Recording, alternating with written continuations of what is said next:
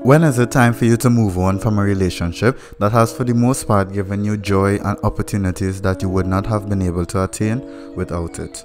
One that is at the bare minimum attached to your name and tattooed to your very legacy. Well, it's simple really.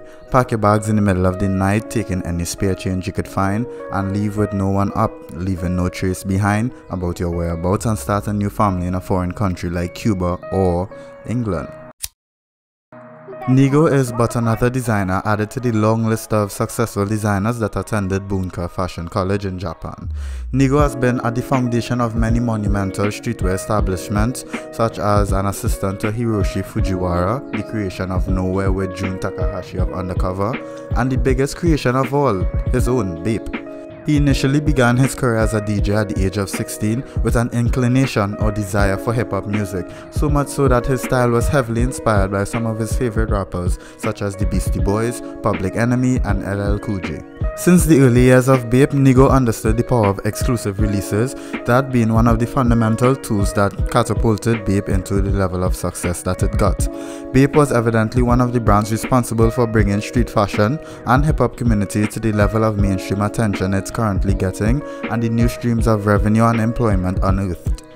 Bape is a brand that will certainly go down in the archives of street fashion history, representing the pinnacle of traditional streetwear brands and its traditional aesthetic, encapsulating large prints, heavy logo apparel, and lots of camo. However, Bape made a complete 180 in sale tactics, moving away from exclusivity and selective collaborations to the highest level of accessibility seen, slapping an ape on every known item to mankind. Examples are Wilson Tennis, Arena, Sesame Street, Baby Milo, and Medcom Toys. This high level of accessibility being one of the main reasons Nigo decided to sell 90% of the company at first and then evidently relinquishing his creative directory position. The aesthetic of street fashion made a drastic change in the 2010s, moving away from the traditional aspect of what made street fashion, and headed more into a contemporary mold of fashion where simplicity overruled, placing a greater emphasis on fit, garments, messaging, influence, and originality.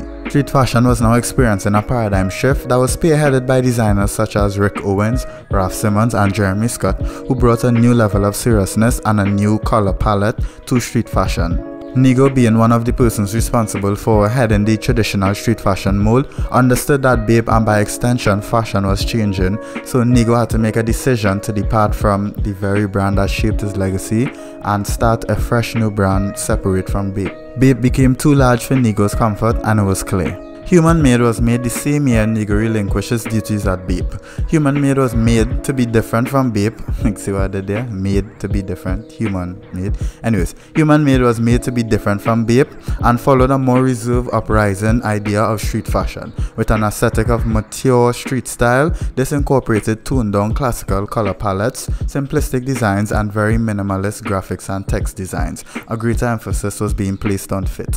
One similarity with Bape and Human Made was that they both drew influence from American culture, Bape being more hip-hop culture and, well, Human Made being the more everything else, I don't know. This brand drew heavy influence from American culture, implementing pieces such as varsity jackets, blue-collar uniforms, militaristic outwear, and vintage 50s sportswear, just to highlight a few. Though there would occasionally be a re-emergence of loud prints, large logos, and complex designs, the brand more or less stayed true to the simpler finish. Just looking at the recent collection from both labels, it's easy to spot the differentiation in both. Personally, on a whole, I prefer Human Made. Was never the biggest fan of Bape, but this turn of events has an important lesson behind it. For all persons within a creative field, understanding when you are discontented in where you are at the moment and making decisions there and then to do something about it. Remember how long Nigo had Bape for? 20 years.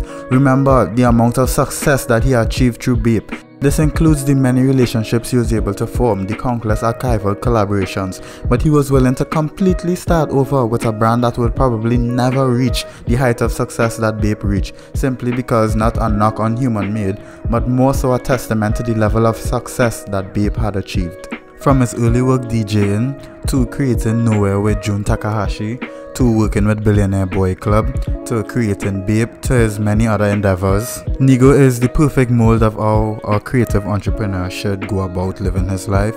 and he is a testament, and he is how to put it, he is the physical embodiment of culture. He was responsible for bridging street fashion and, well, Asian culture to some extent, I guess. He was also responsible for bridging hip-hop and fashion, and without him, the hip-hop community and the street fashion community would not nearly be where it is right now. In the end, Nigo chose creative integrity over falling into a whirlpool of financial decisions that did not properly represent Bape and sync with the very ship that he built. All in all, sometimes in life the best thing to do is walk away.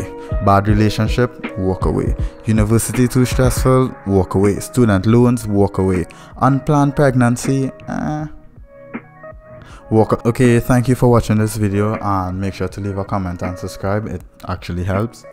And yeah, that's kind of about it.